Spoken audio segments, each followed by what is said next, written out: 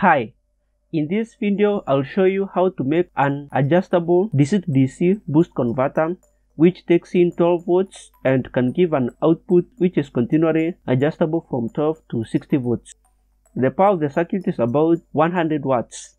The 12 volts can be from a lead-acid battery or some lithium-ion batteries connected in series. The heart of the project is the TL494 PWM IC. It comes in 16 pins and in the pinout is as shown.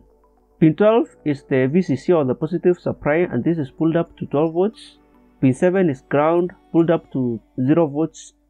The AC has two built-in air amplifiers.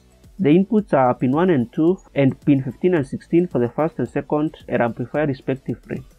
I'll be using the first air amplifier for output voltage feedback and regulation and the second air amplifier for overcurrent protection. The way the air amplifiers work is that whenever the voltage applied at the non-inverting input is more than that applied at the inverting input, the output duty cycle from the output transistors is reduced for compensation and vice versa. So you'll need to set up the inverting inputs pin 2 and pin 15 to a constant voltage of about 2.5 volts, and this is obtained by the potential divider network made up of R2 and R14 for pin 2 and R9 and R10 for pin 15 as shown. Pin 14 generates 5 volts, and if you divide this by 2 you get 2.5 volts. The resistors are 15 kilo ohms for both of the potential divider networks. Capacitor C3 stabilizes the 5 volts reference generated by pin 14 when the IC is powered. Connect pin 3 to pin 2 through a small capacitor of 47 nanofarads as shown to stabilize the IC. The daytime control pin 4 can be used to set the duty cycle. I'll be using this for soft start purposes.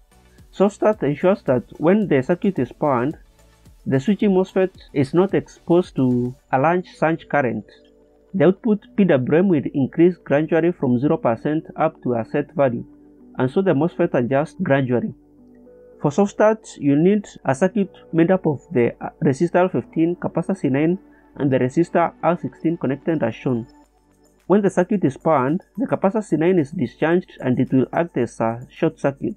This will create a current path flow from the 5 volts and to the daytime control pin 4 of the IC, and this ensures that the output duty cycle is 0.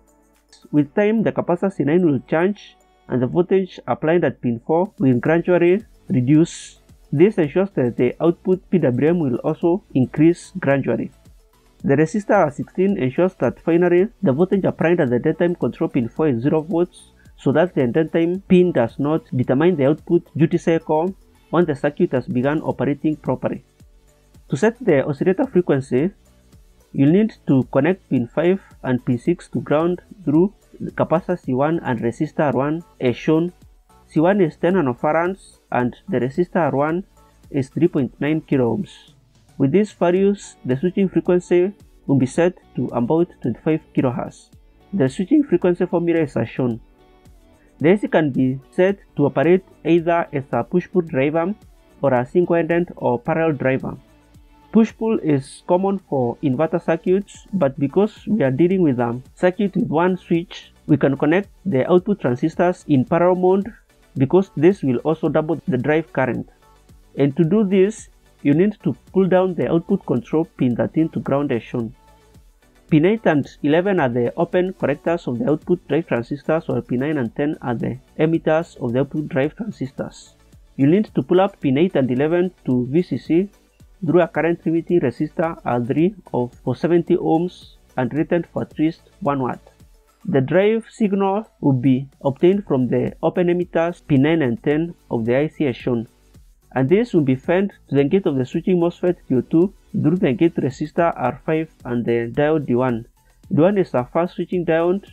You can use the FR107. For R5, it is between 27 and 47 ohms and rated for at least 1 watt. The way the circuit works is very simple.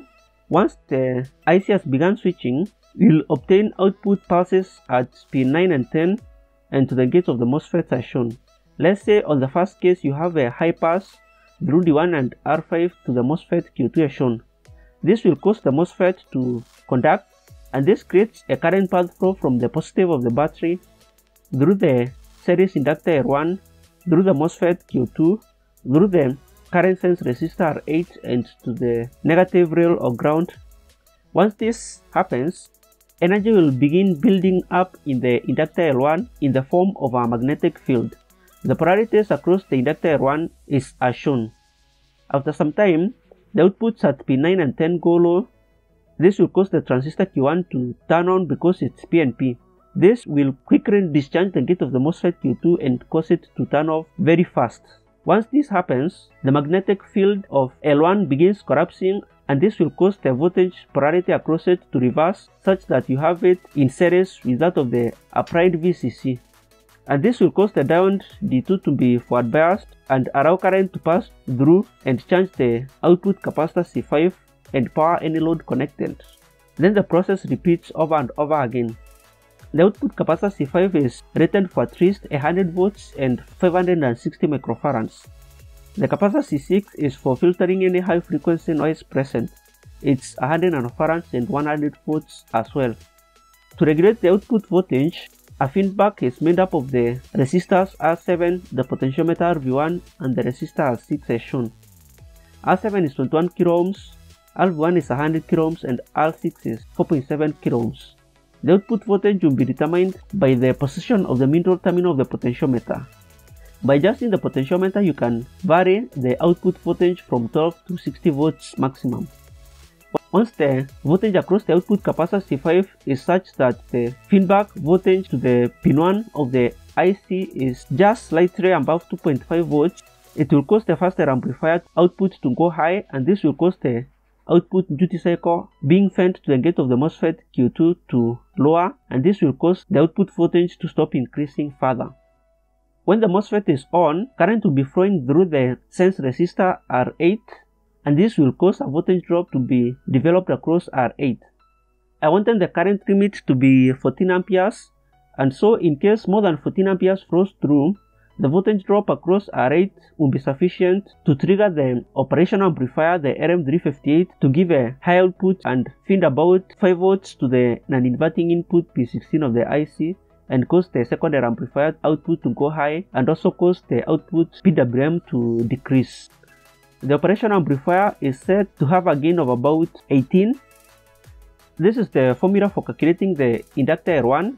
It's at least to 20 microhenries for an input voltage of about 12 volts. Ensure that the diode can handle a surge current of at least 10 amperes. The MPR 10100 is rated for 10 amperes and a reverse voltage breakdown of 100 volts, making it suitable for this project. The output capacitor value is determined by the formula as shown. The Zener diodes D3 and D4 ensure that the feedback voltages to the error amplifiers does not exceed 4.7 volts. With that being said, that marks the end of my video, and I hope you have enjoyed and learned something new. If so, make sure to give it a thumbs up, check out some of my other videos, have a nice time, and I'll see you in the next video.